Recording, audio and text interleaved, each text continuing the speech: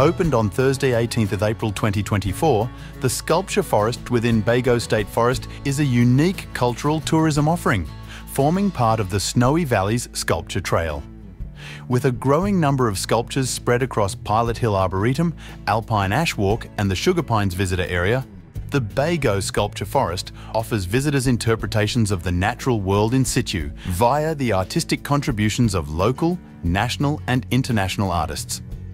The Bago Sculpture Forest is the result of a partnership between Forestry Corporation, Sculpture by the Sea and the local community to revitalise sites impacted by the Black Summer fires of 2019 and 2020, which had a significant impact on the region.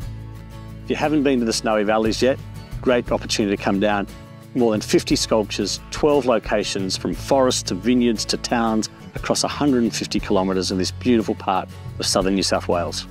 The efforts of this partnership has resulted in a beautiful transformation of the state forest areas, which will continue to evolve and grow in the years to come.